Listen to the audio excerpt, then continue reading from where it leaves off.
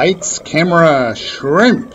So, what we are looking at here is a snake eel. I believe it's Ophichthus, which is an ambush predator, which is buried in the sand, waiting for smaller prey coming by.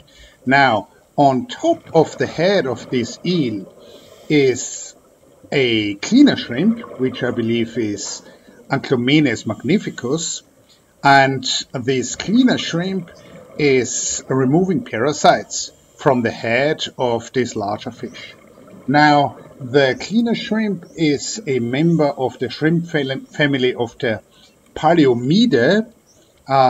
Interestingly, the Paleomyidae, they contain over 1,200 species, and they have given rise to 5 independent lineages of cleaner shrimp, all of which use a same jerking motion to signal that they're there to remove parasites from their host. This is outlined in this very interesting paper by Horka and colleagues.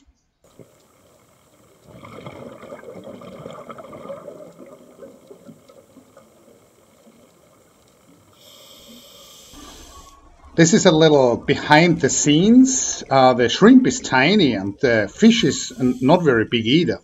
So without a video light, I wouldn't get very good recordings at all, even though this was only at about 10 meters deep. And right next to this pair was a rather unusual and I believe rare goby, which I filmed a couple of minutes later.